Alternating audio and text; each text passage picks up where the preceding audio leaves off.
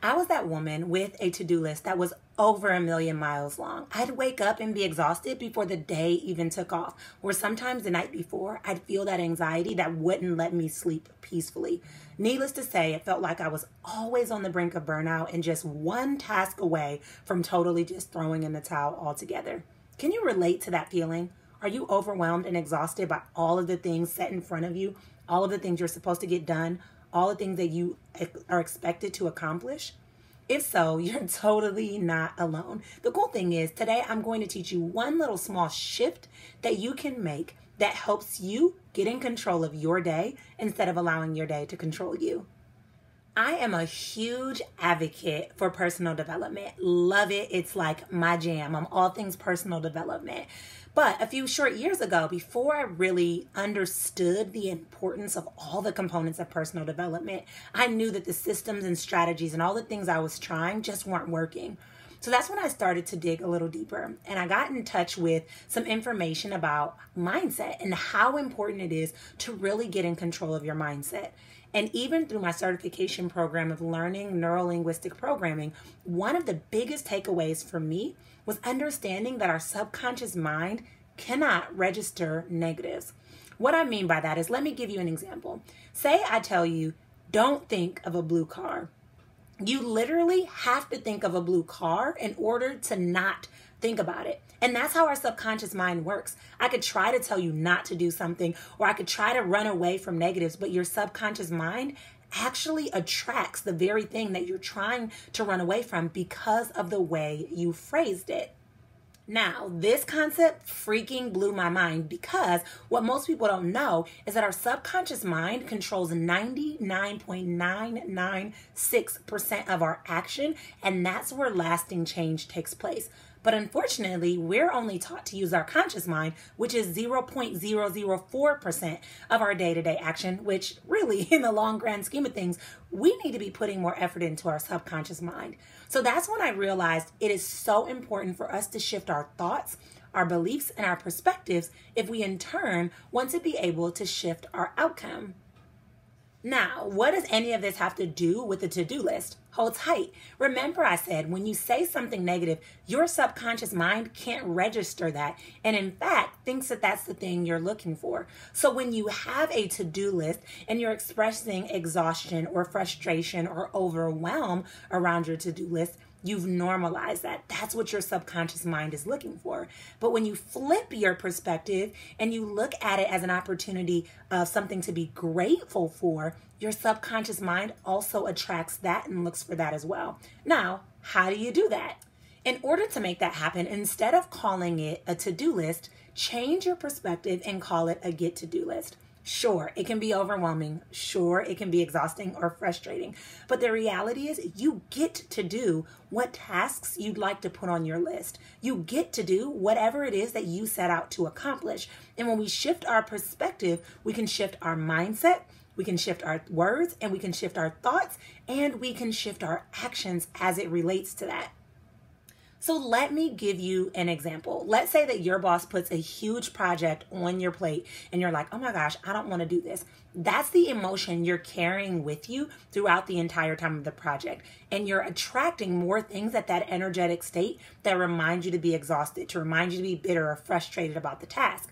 But if you flip it and you're like, you know what? I get to do this amazing task. My boss trusts me with this task. I'm really knowledgeable and skilled, and that's why I get to do it. You're moving from a place of gratitude, and gratitude is a high energy place to be at because you get to attract more things to be grateful for when you're operating from that place. So while it sounds really simple and kind of like, I don't know if it's going to work, I challenge you to actually try it. Instead of writing to-do lists, write get-to-do lists so that you're moving from a positive and optimistic place, and watch how your perspective changes. Watch how your actions change, and watch how your results change as well.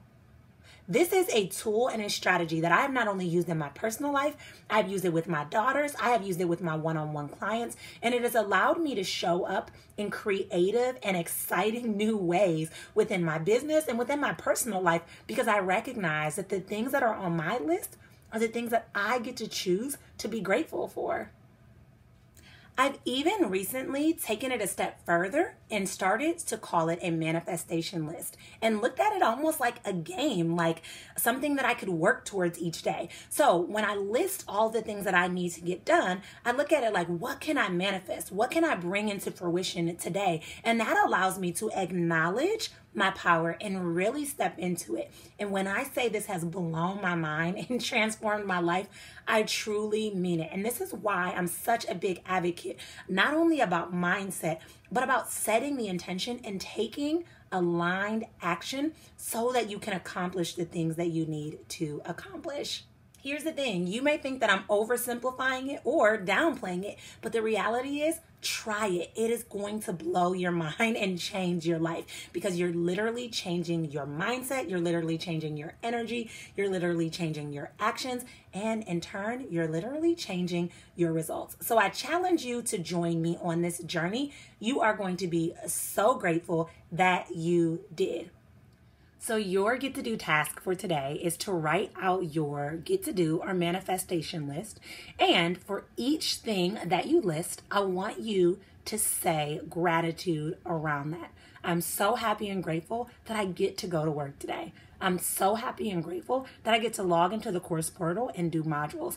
I'm so happy and grateful that I get to read 10 pages in my personal development to help me grow.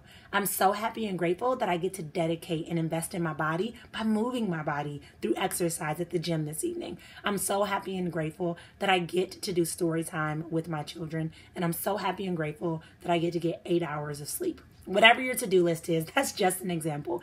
But I want you to come from a place of gratitude because remember, gratitude begets more gratitude. And when you write out your list, I want you to get started with your day, super high vibe, super excited, knowing that's what's in front of you is far greater than what's behind. And I want you to hold tight to that emotion throughout the day and watch how it begins to shift and change your life in ways that you can't even begin to fathom yet. If you're looking for some more support, some more tools, and some more strategies to really be able to not only increase your productivity, but also to be able to increase your success, I have just the thing for you. Down below, you can use the link to join my EFT Tapping for Productivity 3-Day Challenge. And through these 3 days, you will be getting tapping videos to help you literally change your energetic state so that you can shift the way you respond to the things that you need to accomplish each day and overall increase your productivity and your success. So use the link below to join us, and I look forward to seeing you on the inside. Until next time, make sure you hit like and subscribe, and I will chat with you guys later.